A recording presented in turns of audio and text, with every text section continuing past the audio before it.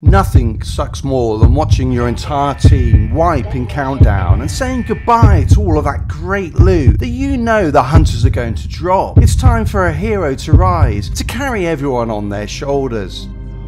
By the way, it's you.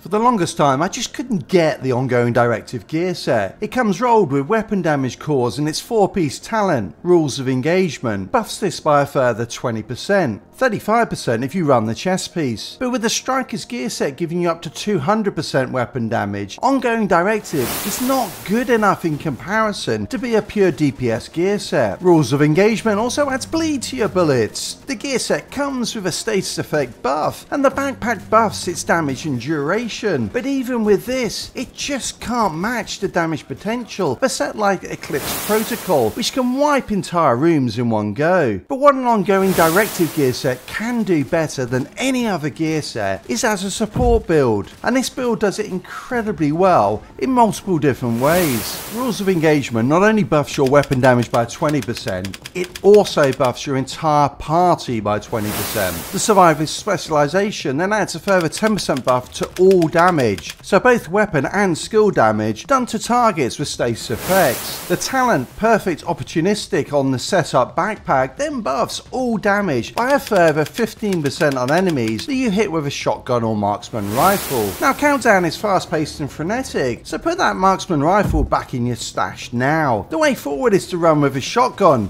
and let's be honest, when you need a shotty in PvE, the Scorpio is everyone's weapon of choice. This is the perfect gun for this build because it applies status effects and so will trigger Rules of Engagement, Perfect Opportunistic, and at 7 stacks it provides a further 20% all damage buff. Even hunters will be melted with the 65% additional weapon damage and 45% all damage. But why use one shotty when you can use 2? I am also packing an ACS 12 with the talent Vindictive to buff critical hit chance and critical hit damage by 15% for a whopping 20 seconds. Even if your teammates are maxed out on critical hit chance, the critical hit damage buff is a nice bonus. You could also use the Grudge, which comes with Perfect Vindictive, or even the LMG Carnage with its 25% weapon damage buff from Perfect Sadist. But both of these options will lose the all damage buff from Perfect Opportunistic. Now all of this is pretty academic if your teammates can't survive long enough to deal damage. That's where you come in, again, because this build is also running Perfect Vanguard on the Pointman chest piece. This awesome talent grants 50% of your armor as bonus armor to all of your allies. Whenever you take out your shield, pop it just before entering battle to tip the odds in your favour. On top of that, it's great for you. Having an invulnerable shield for 5 seconds is a huge buff, but the fact that Perfect Vanguard's 50% bonus armor also applies to you is even bigger. There are other options you could use for your chest piece. Perfectly Efficient synergizes incredibly well with the Survivalist Specialization to deliver a group-wide heal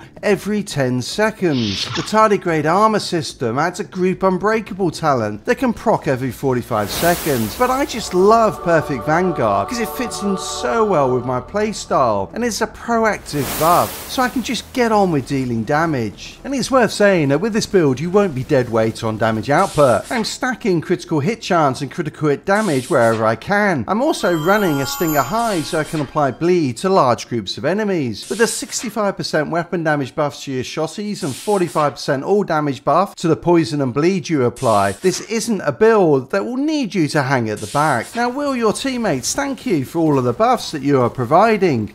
Of course not, but at least you will know that their sports car builds really are compensating for something else. But if you do want to be the one driving that Testarossa, check out this build here.